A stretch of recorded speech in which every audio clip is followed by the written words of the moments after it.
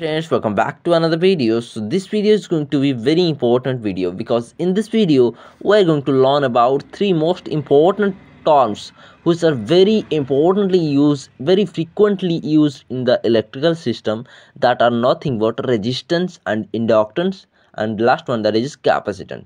So these three are most important term which is very important in the electrical system. So let's start the video without taking much time. First of all, let's see what is a resistance. So resistance is the property of a device which is used to oppose the flow of electric current in the circuit.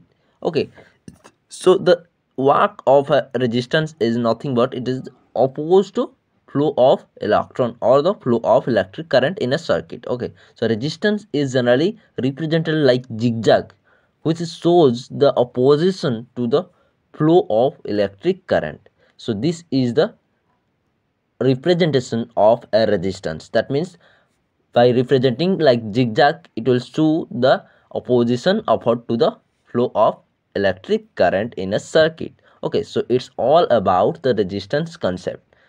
Now let's talk about what is a inductance. So inductance is the also property of a material or a device which oppose the flux linkage or change in flux linkage. I have already told you in the previous videos that flux linkage is nothing but it is the flux passing through n number of turns of a coil, that is the total flux passing through n number of turns of a coil, that is known as the flux linkage. Okay, so it will, that means inductance will oppose the change in flux linkage. Okay, so this is the property of a device also. So inductance represents the magnetic inertia of a device. That means it will oppose the change in flux linkage in a medium. Okay, so that's why it is represents the magnetic inertia of a device. So inductance is represented like this. You can see in the image also the inductance representation. So now let's talk about what is a capacitance.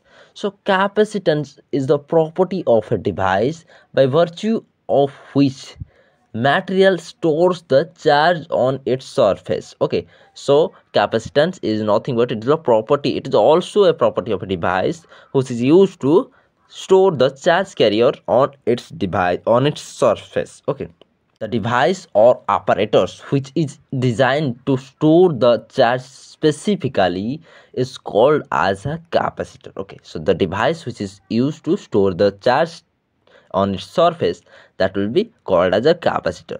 Okay, so capacitor is a device and capacitance is a property of the device.